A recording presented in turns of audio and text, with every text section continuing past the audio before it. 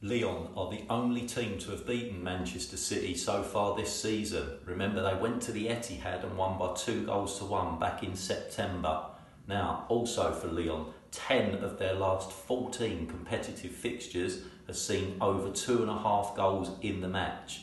Manchester City, well, all 4 of their Champions League fixtures so far, there's been 3 goals or more, and they're also the highest scorers in the Champions League at the moment with 12 goals. I think you can see where we're going with this. We like goals in this match. Our main selection is for there to be over 2.5 goals and both teams to score. Our correct score, we're going to go Lyon 1, Manchester City 2.